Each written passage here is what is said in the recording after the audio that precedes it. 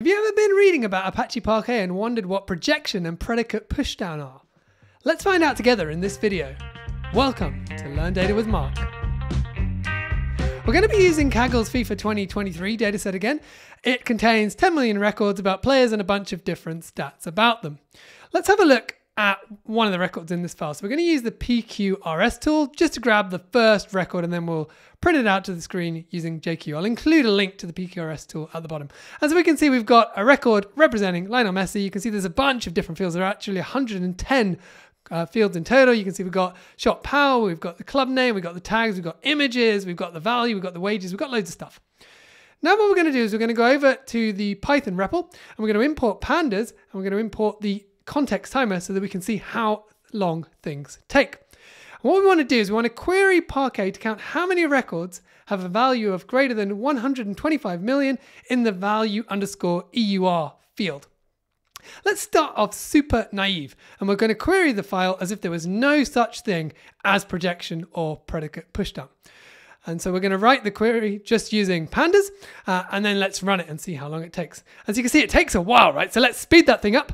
And we can see it still takes just over 8 seconds. And what we've done is we've loaded a data frame of everything. And we can then do a filter on that value euro field and count the number of records. And we can see we get 515 records. We don't really need all those columns though, right? And that's the idea of projection pushdown. We only need to get back the columns that we're using. And so in this case, there's only one, right? It's only value underscore EUR. So let's go and query the file again. But this time we're going to tell the read Parquet function, hey, I only want the value underscore EUR column. And if we run it this time, you can see the time is massively reduced. So we're down to 0.7 seconds instead of more than 8 seconds. And we can get the count on that as well. And you can see it's the same number, 515.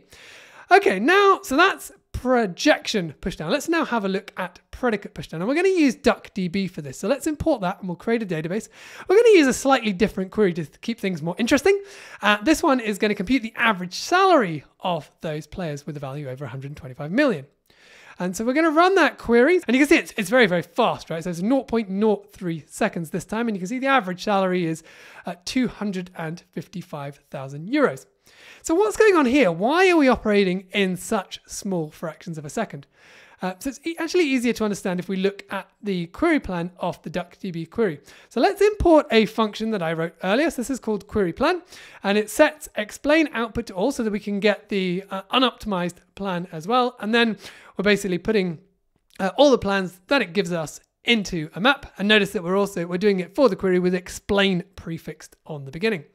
So we can then call query plan for the query that we just created. And you notice that we get back 3 plans. So we get the logical unoptimized plan, the logical optimized plan, and the physical plan as well. Now we're only going to be interested in the logical unoptimized and the physical. So let's start by looking at the logical unoptimized plan. So this is like kind of the naive version, right? So we do the Parquet scan, then we do the filter, we pass the data up, then we do the aggregation, and we get the projection. Now, if we now look at the physical plan, we can see that actually now the filtering, you see the filtering has been pushed down into the Parquet scan. So you can see we're doing filtering there. So it's value euro greater than 125 million. And the bit that's cut off says value euro does not equal null.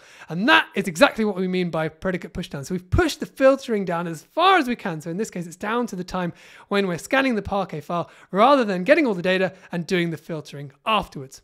So what exactly does it mean? Like what happens when we're filtering at the Parquet scanning level? So remember that Parquet files are split into row groups that contain all of the columns, but only some of the rows. And those row groups have some metadata, which the scanner can use when it's going through them. And so this query here is going to show us the metadata for just the value euro column across all of the row groups in our file. And so what you can see here is we've got back the minimum value and the maximum value, and then it also tells you how many entries, how many records are there in each of those row groups. And so for a query that's looking for records of greater than 125 million, we can ignore row groups 3 all the way down to 9. And so we're immediately reducing 80 million records or so, or 70 million records are gone. And so that's it. If you want to learn more about row groups, check out this other video up here you might like, and I'll see you in the next one.